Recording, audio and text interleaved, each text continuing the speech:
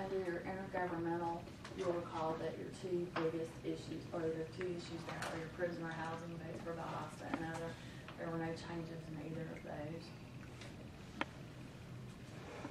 Under charges for services, because you have municipal elections in the coming year, you will receive some monies from those cities for their election costs as well as qualifying fees for those.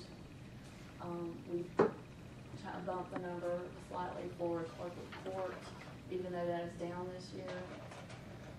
It is historically a little bit higher than that.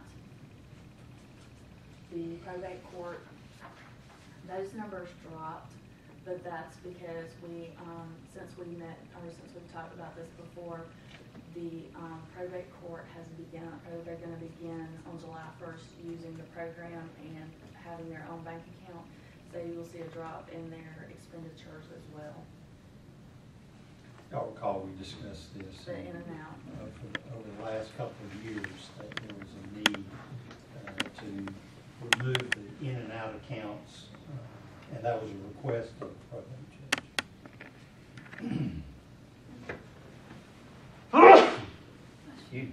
The volunteer fire department, those fees that were coming in on that are actually over in the special services fund. As we removed the revenues from the bird supper because of the change we're going to make in how we handle the bird supper monies in the future. The credit card fees are increased.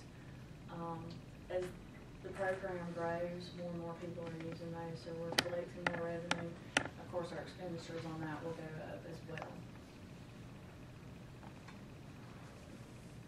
Your charges for services, they are still down 3.03%.